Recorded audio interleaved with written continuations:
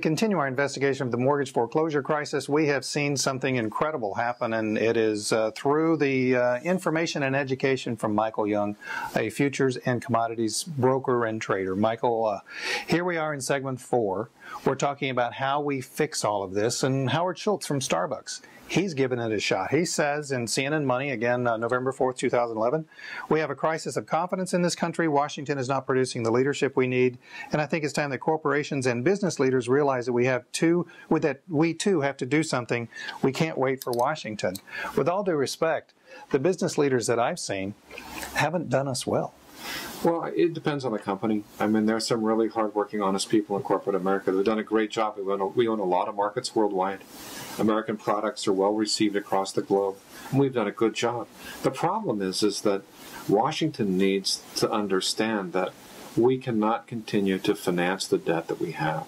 And someone has to start telling people the truth about what the real liabilities that are coming and what it means.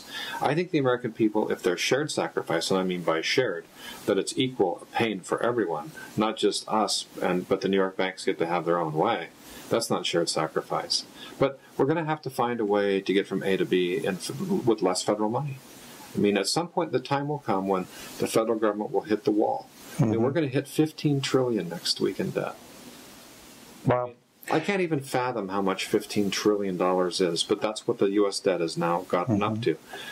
We need to find a way to reverse that course. Some people would listen to this and they would say, well, you're just someone else who is engaging in class warfare because you're jumping on the New York banks. Is that true, Mike? It's not class warfare. What I'm saying by shared sacrifice, I mean they're going to have to pay their fair share of solving the problem that we have in the federal budget. Now, how we get from A to B, I don't know. But I can tell you, the tax cuts that have happened in the last 20 years were good. I mean, they created growth, but they also created huge deficits. But what happened, what's really sad is, the tax rates on the American people who pay Social Security taxes never went down. Those have been steadily rising for over 20 years since Ronald Reagan instituted that huge tax increase back in 1986. Where does that tax fall?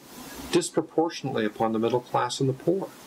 They pay 15, or if they don't own their own business, but they pay half of 15.3% of their wages. Well, if you're making $2,000 a month and paying 7.8%, while the guy in New York is trading bonds, or Mike Young is trading bonds in Seattle, I'm making an above-average rate of return on that. I make $2,000 that week in bonds. I'm not paying 7.8% tax on that, in addition to the regular taxes I pay. Do you see? Investment income is not paying a Social Security income tax, but the average American is. That is a huge tax bite to someone making, in $25,000 to $50,000 a year. That's a huge bite. Michael, would you have said the same thing, you, Michael Young, 5 years ago? Yeah.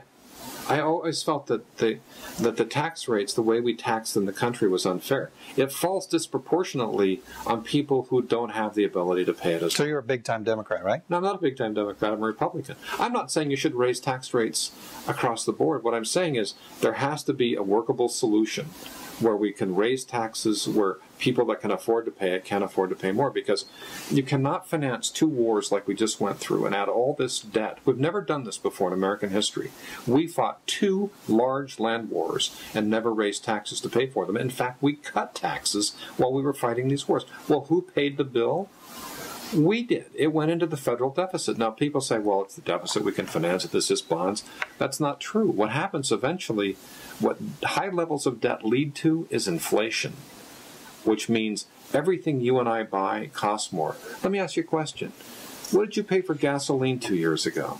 It was a lot less than it is now. Yeah. Well, do you think it's all supply demand, or do you think it's the value of the dollar?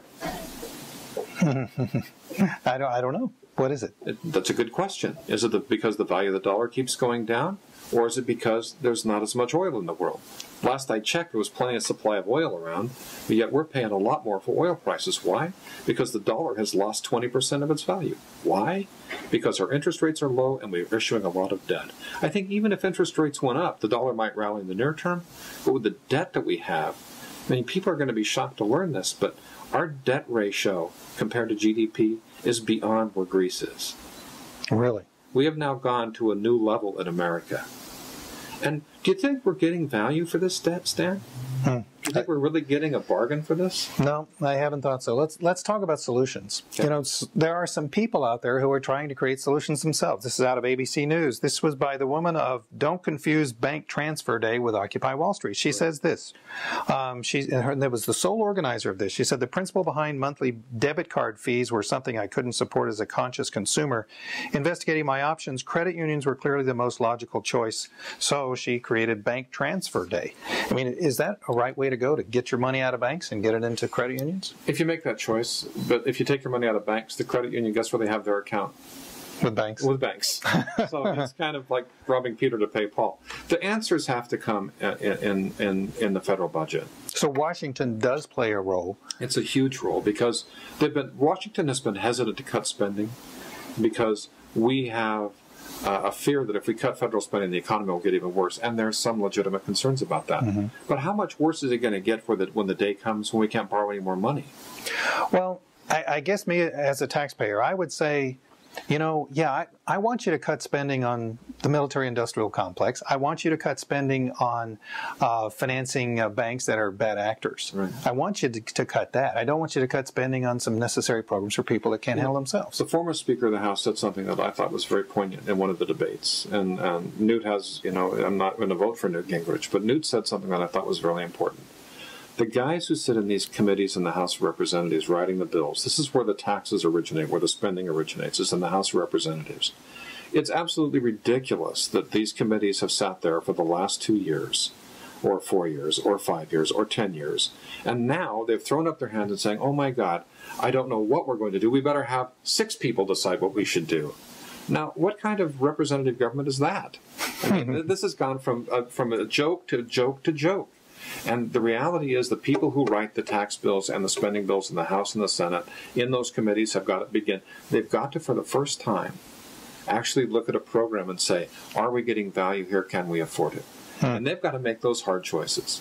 It shouldn't be 6 people on a super committee or 8 people. Yeah. It should be in the hard work in those subcommittees that actually know the programs. But you know what the director of OMB told me? I was in Washington, D.C. back in 2003. And he was the director of OMB for George Bush, and he was from Texas, and I can't remember his name, I'm sorry. But he said, you know, Mike, we tried. Because I was ragging on him a little bit about the spending. He said, we went to Congress, and we tried to talk to them about making efficiencies in these programs. They didn't want to talk to us. He says, all they wanted to talk about was appropriating. They wanted nothing to do with oversight, how the money was spent, whether the programs were working. If someone says, we have a child nutrition problem, their answer is, we appropriated $8.9 billion. It should be fixed. And Congress is abdicating its responsibility.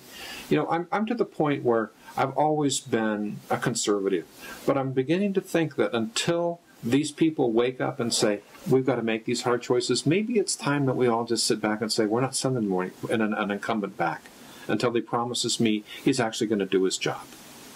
You know, with that, Michael, we've got to end the show, but I want to make this announcement for all of you who are watching. You can go to the website, go to YouTube to the Public Exposure TV web channel, and we've got a little bit of a bonus section that we're going to be getting to. And the question's going to be, Michael Young, you've got 1 year to fix the economy. What is it going to be? Thank you, Michael, very much. For those who are on television and signing off, but you're going to stay right where you are. All right, sir.